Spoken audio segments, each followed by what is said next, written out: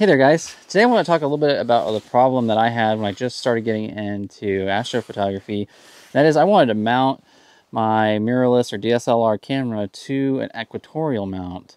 And there was a myriad of sort of jerry-rigged solutions that I found, but I really wanted something that was solid because I am putting, a 600mm lens on here with an extender.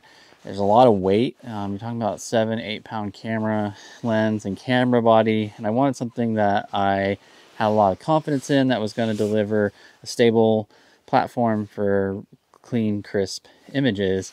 Now, most of your equatorial mounts are going to use Losmandy or dovetail Vixen plates like this one. And what I first started with was this, basically I put a Benro B2 ball head mount on here with an Arca-swiss plate, because all of my camera attachment points use Arca-swiss. It's very secure. And this actually worked well for wide field astrophotography. So like when I'm doing things like Barnard's Loop or the Milky Way or Northern Lights and things like that.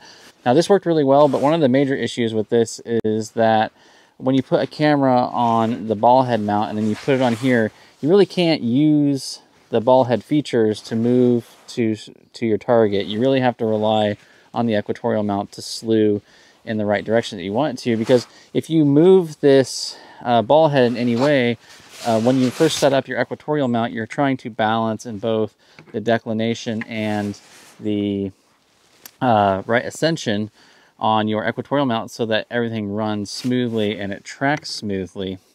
And you really can't adjust your directionality on this ball head, and there's just opportunity for it to slip. Even when I would tighten it down a lot, when I was running a little bit heavier lenses, I would get a little bit of slippage, or my mind just wasn't thinking, and I would just reach up and grab and loosen up the ball head instead of adjusting on the equatorial mount itself, using it to slew. So I ended up moving away from this and going with a different product. And that product here is this ADM dovetail to Arca-swiss adapter. So what I'll do is I'll go and actually just take that whole thing off and show you. And basically what this is it's a dovetail plate right here, and then you have an Arca-swiss plate that you can loosen up right here. So it's really long, which is really nice for when I'm mounting my big Sony 200-600 lens on there. There's a lot of grab on that plate. And then I can just slide this into my equatorial mount and lock it in, and that works really good for stabilizing my whole camera setup.